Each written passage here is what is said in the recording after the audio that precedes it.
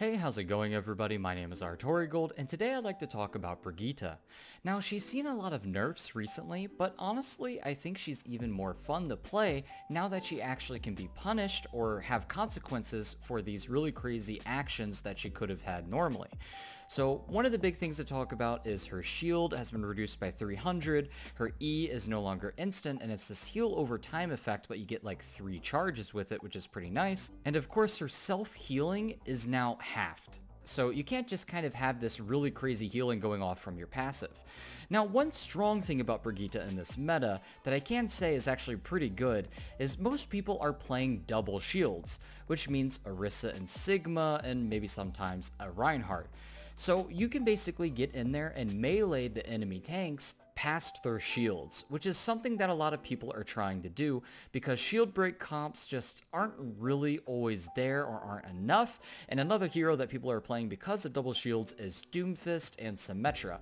Doomfist because of course you punch people behind the shields and it kind of, makes the shields obsolete. And then you have the Symmetra strategy, which is just because you can just infinitely left click, don't have to reload, ramps up the damage really quickly and things like that.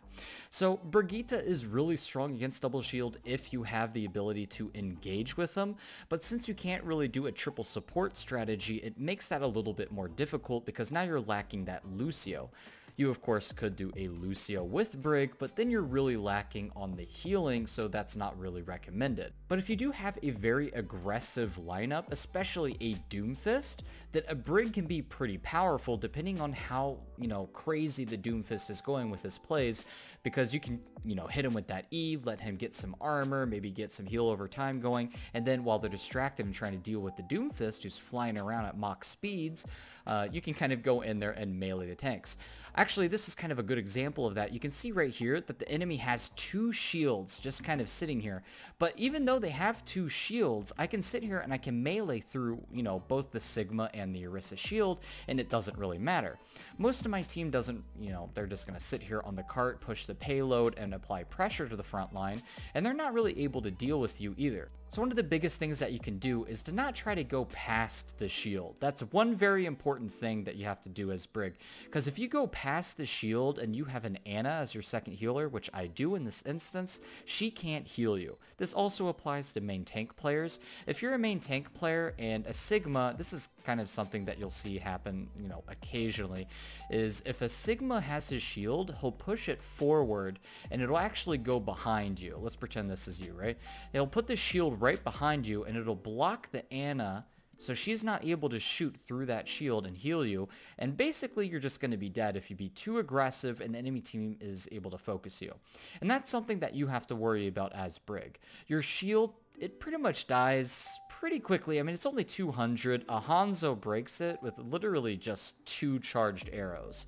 And if he uses his E on you, his storm arrows or whatever, those are instantly going to delete your shield. So as you can see here, I'm not going to fully commit to the Orisa. I'm kind of just left click meleeing her and she's going to just ignore me. And then when she doesn't have her fortify up, I'm able to get off a nice stun and kind of push her away. One of the strategies that I'm also doing here, it's kind of an old time classic, but if you're kind of in the heat of the moment and you're taking some damage, what you want to try and do is you want to go in and melee just once or twice to make sure your passive is getting refreshed and you're getting the healing and you're enabling it, and then put your shield up right after and kind of let your health kind of just heal over time a little bit before going in for some more melee attacks. So you really have to be patient with Brig and her self-healing. You're not really going to heal yourself as much as you used to. If you played Brig in the old days, you'll really feel kind of the difference in the self-healing. So you want to be aggressive with your ultimates and make sure to use it on payload situations just like this. Of course, I have a nano boost, so this just, puts a lot of pressure on the cart to where the enemy isn't able to do anything. Nano Brig is pretty decent if she has her ultimate. The only thing that really stops a Brig from killing people when she's nanoed is basically from being kited. In this instance, there's a Lucio with speed boost and booping, so activating my ultimate to just be faster and to commit and stay on targets is a really good strategy, especially if you have that damage boost from nano. But it's also really good to do it just on payload situations, especially if the payload is this close. It's always really good to pop that ultimate because everybody who's fighting on the payload, especially the main tanks like Orisa, who aren't really going to move a lot, they're going to get like the full benefit of that rally. And that's really good for the rally. You want to make sure you use it when everybody's going to get the full duration of it, and on the objective is really the best time to look for it. So just a really small thing about Brig, but before a fight engages, you really want to hit someone with your shift ability. So if you're able to hit a shift early on in a fight, doing that, it's not really for the damage or the boot potential, right? It's just because it activates your passive early on in a fight, and sometimes you don't want to go, fully commit to the W, especially if you're running an Orisa. Double shield is very common strategy right now, and it's very powerful, and you want to know the limitations of your tanks. Even though Brigitte wants to go in and push forward, Orisa and Sigma don't always do that, and because there's not a Lucio speed boost to enable that either, you really want to be cautious and wait for your tanks. Brig shouldn't go in first unless you're really you're gonna get in there and get a kill, or if it's an overtime situation. But in a situation where it's still like 6v6 or something, you want to play safe. You want to play very passive. You want to make sure that you're just healing people. Brig isn't as much of an unstoppable juggernaut who could just kill everything on sight and also never die. She is more of a support hero now. She actually, focuses on peeling and healing, and she does a lot of things on the back line and helping, her other support stay alive if there's a Doomfist trying to flank or something like that. And you really want to make sure that you get that passive uptime 100%, and you don't want to go and commit to those kills. Like if you were to walk in and just kind of, even though we have a pick on the enemy Doomfist, and even though I could probably, start smacking away at these two tanks who are clearly alone and you don't really see much going on and they're down one player, my Orisa is focused on the point. She's not going to get in their face, and my Sigma is somewhere behind me, so that's not happening either. Whenever you're playing Brig or just, a support hero in general, you don't want to be too aggressive, because if you die early in the fight, that's basically your team losing sustainability, and that's something you don't want. Just dying this early on can basically cause the snowball to just stop, right? You can see that we're basically about to snowball these people.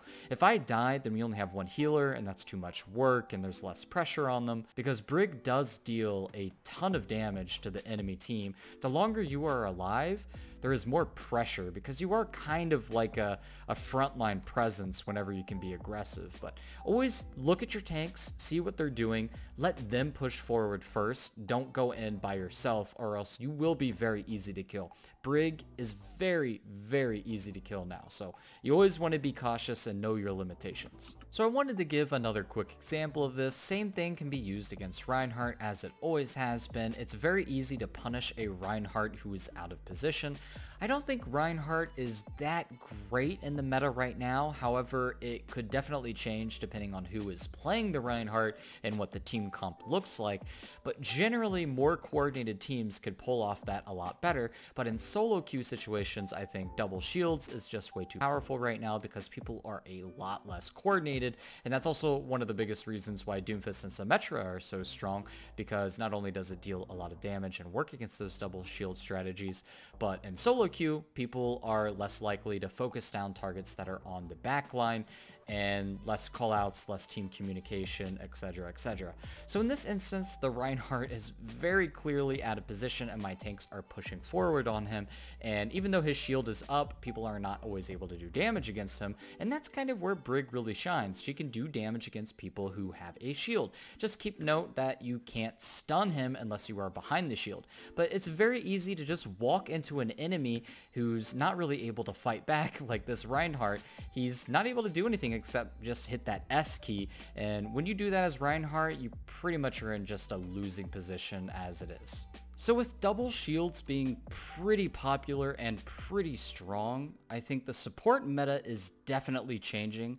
I think Zenyatta is not very good against double shields. His orbs just aren't really able to reach enemies. Discord can be very powerful against people like Orisa though, because I mean her head hitbox is so huge, and putting a Discord orb on her is basically like death.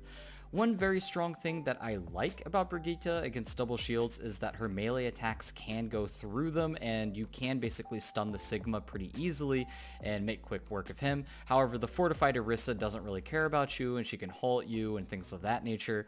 But the big issue is if you are able to close the gap to the enemy. If the enemy has double shield, it's very difficult to try and hit W and get to them, especially if you have a double shield strategy of your own. But I do think Brig can be very good against them if you're able to pull it off and your team is aggressive enough. If you have maybe even a Zarya, the bubble can really enable you. Her stun is very powerful against mobile targets as well. If the enemy has any, sort of flankers like Genji or Hammond, your stun can really stop their momentum and it makes them much easier to kill. Another good thing about it, of course, is just that having her E on 3 charges, I'll say, is actually pretty great. I think it comes back very quickly, and it's very easy to just kind of use your E on your whole team and heal them up. And of course, with your passive healing going on at the same time, it's actually pretty effective healing.